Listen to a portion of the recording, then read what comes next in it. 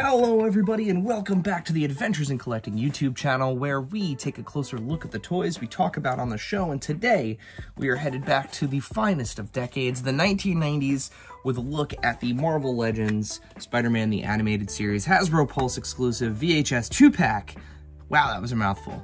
Of Aunt May and Doc Ock.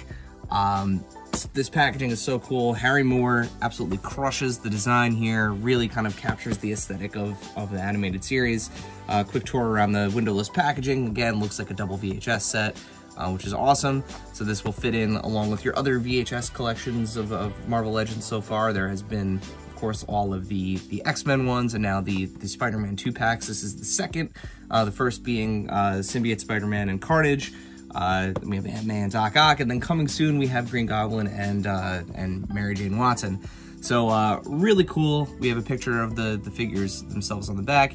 Aunt May has been a very, very long time coming, and I'm glad this is the version of her that we're getting. Considering they've been focusing so heavily on the 1990s Spider-Man the Animated Series. Shouts to Ryan Ting and Jesse Falcon for finally, shouts to Ryan Ting for convincing Jesse Falcon that it was time to bring Aunt May back into the line, because we all know that last Aunt May figure. All right, but let's get this into the light box so that way we can get the figures out and take a closer look at the Marvel Legends Spider-Man the Animated Series 2-pack from Hasbro Pulse.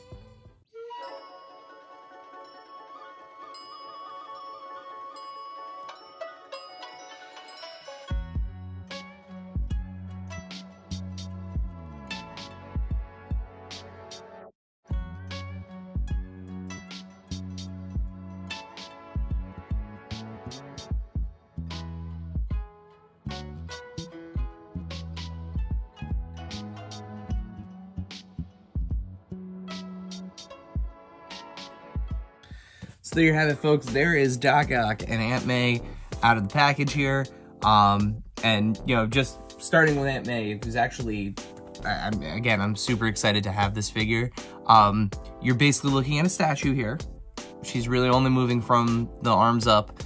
There is minimal to no slit in the skirt there, for Aunt May, so she really is just kind of standing there. Not that you need to really get Aunt May into many action poses. But you can't really move her legs much, but she does stand really well, on those feet.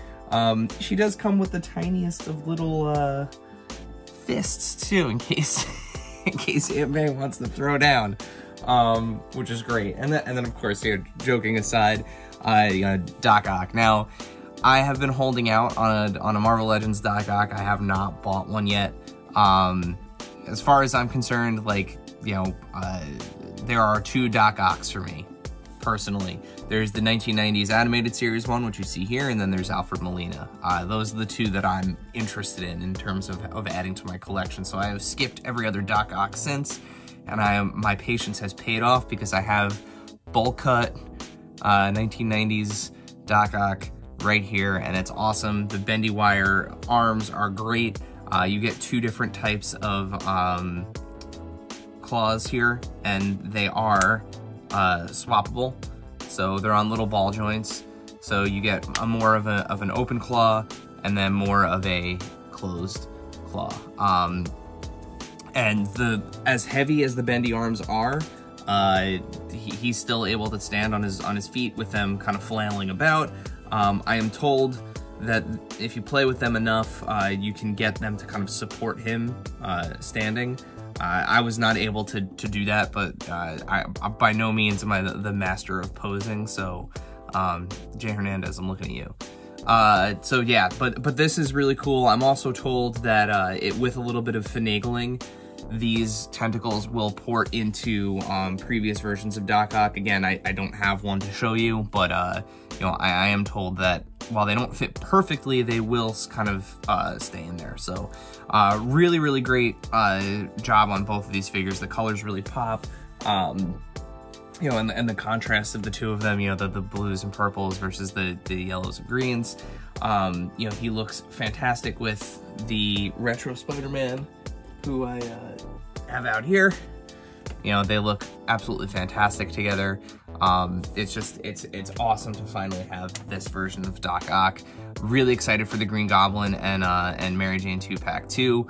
Hopefully they keep doing, like, I like this trend of these last two of doing like an iconic, you know, either new character or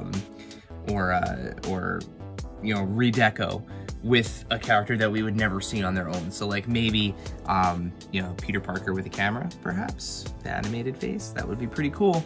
But yeah, let us know in the comments below, who do you want to see in these Spider-Man the Animated Series 2-packs? Who from the Spider-Man the Animated Series have they not done yet that you really want to see?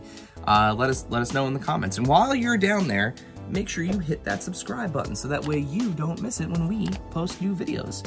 While you're liking and subscribing to things, make sure you follow us here at AIC_podcast on Instagram, TikTok, and Twitter, where we're constantly posting videos, reveals, availability, anything and everything that we think would help out the community. And then, of course, the podcast. So Adventures in Collecting, you can find us wherever you find podcasts. Simply search for Adventures in Collecting or hit that link in the description below, which will take you to our website, and you can find links to all of the things that I just mentioned. As always, until next time.